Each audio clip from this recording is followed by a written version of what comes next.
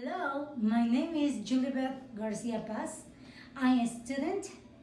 I'm a student in Latin American University in sixth quarter of teaching English degree. This project is for English 6. The topic is innovate methods for teaching English at secondary level. Okay, now there are 7 techniques that you can try, but this level. Okay, the number 1 is simulate debate and discussion. It's important when you are teaching English, you speak in English. Okay, you try a little bit English, speaking a little bit English, or so much. Okay, this is gradual. For this, it's important that you use TV shows,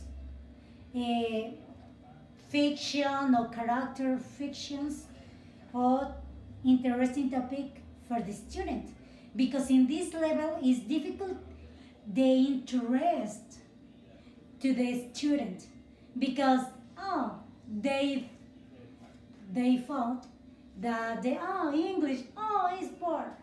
Okay, but you can use innovative method, techniques, strategies, or different strategies to teach in this language.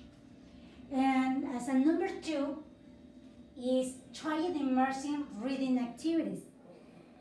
Their reading in English is difficult because, right, in Spanish they aren't okay. In this part they don't like it, but in English is more difficult for them. For this reason, you can use music, compose music, or use paint, or can you use mind maps after the lecture. Is a great strategy, great technique. In particular, for me, I use, but it's great in my classroom. It's great. As a number 3 is boost writing in funny ways. For this language, you remember that you want to improve about it, you can use practice. Maybe you think, it's really nice when someone speaks in English or someone speaks French. It's good. But what is the ingredient, a special ingredient for successful? Okay, is practice. You can use bloggers or websites to write, but in funny way. Okay. Another is create a list of grammar-based apps. Actually, the technology is advanced. Okay. The technology is used for children, teenagers, adults, citizens, or ancients, every day, in every moment, 24/7 days.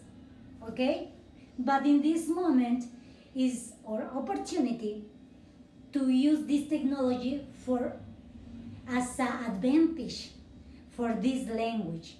For example, you can use, in this quarantine, everybody use This is the relationship. They created a list of grammar-based apps with Maximis the potential online tools, because you can use us to grammar, okay, to teaching grammar. For example, Grammarly is a good app to teaching the grammar, okay? You can use the social network. In YouTube, you can find so much tutorials about that. And now this is a moment of that use this technology for as an advantage for us, okay? This moment we are a tutors. We aren't a teachers. We aren't teachers. We are tutors, okay, of our students. And the online tools, maybe you can use the Zoom, Edmodo, or another platforms to teaching this, or maybe for WhatsApp. And another technique is build an inspirational, okay, space.